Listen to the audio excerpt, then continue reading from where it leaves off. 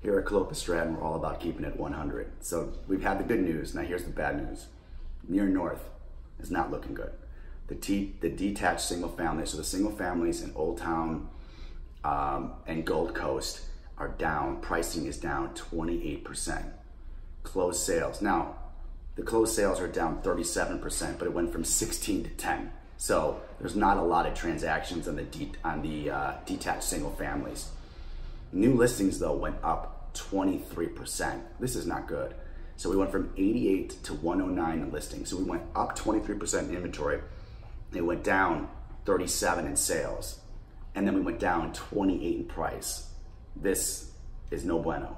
And then, so that's kind of when you're talking about something looking bad, that's the detached single families in Near North, not the other areas that we've talked about in other videos. But now the flip side is the attached single families. These are the condos in Old Town, the Gold Coast, Near North. You know, we're talking about the Cathedral District, which would be like 21 Huron, 25 Superior. All that area is actually looking good.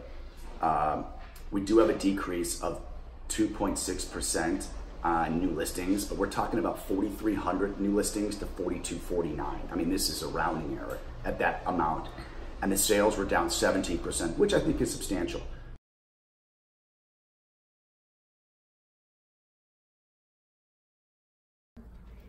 The next thing we're going to hit on is the attached single families Near North, so the condos. Kind of the same thing we have in the single families, but less damaging. You've got new listings down 2%, 2.6%, which is good because the less listings, they can sop up that inventory. The problem is the closed sales are down 17%. So you're definitely going to have a little bit of an inventory build up. We'd like to see those numbers switched, right? So you want to see new listings lowered and then closed sales higher so that we kind of sop up that inventory. Pricing's pretty much down 5%, which isn't anything to sneeze at. That's $415 to $395K. Market time is up 21%, which is a lot, from 94 days to 114 days. And you basically have flat 0.9% on the original list price received. So the Near North is by far the softest spot out of everything that we're going to be talking about, from the South Loop all the way uptown. Near North is taking the biggest part of the punishment.